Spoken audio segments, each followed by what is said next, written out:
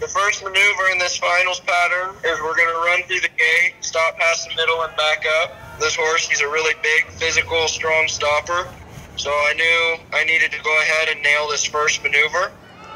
Running through the gate, I tried to get him running out in front of me. Felt just right.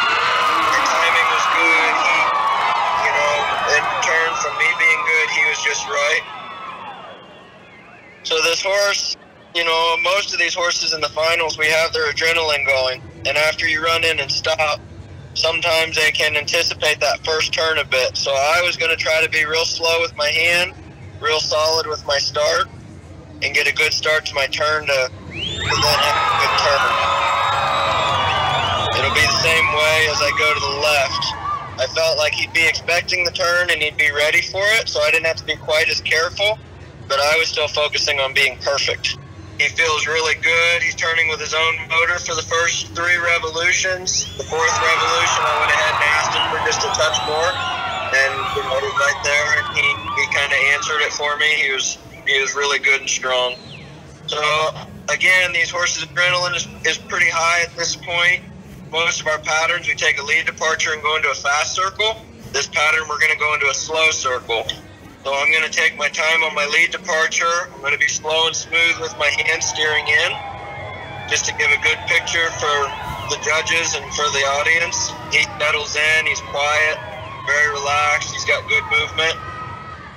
I put him into the first fast circle, and that it's a pattern that has 2 fast circles in a row.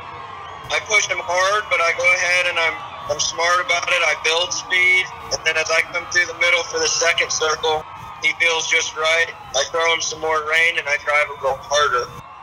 Coming to the center for this large, fast, small, slow lead change, I knew that I could stay perfect with my cues and with my body. There's a lot going on in the center of the pin at that moment.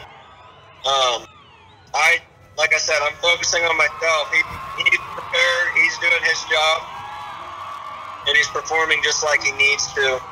These fast circles on this right side, it's almost like you can take a deep breath because, most of the hard parts of our circles are done. Now we're just kind of driving and trying to push it to the limit. Again, Hercules, he felt just right. He felt just where he needed to be. He nails the second lead change. So I'm coming around the end here to go to my first stop. And again, stopping is this horse's strongest maneuver.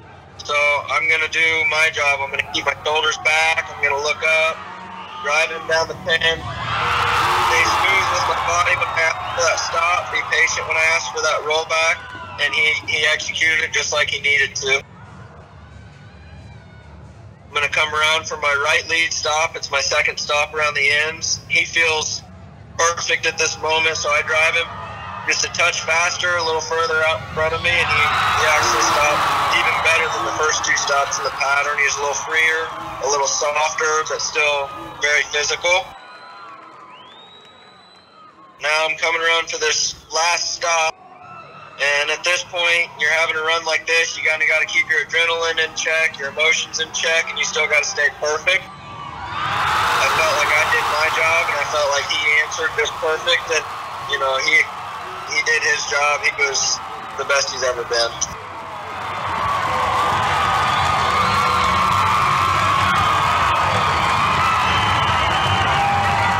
Thank you, Trevor.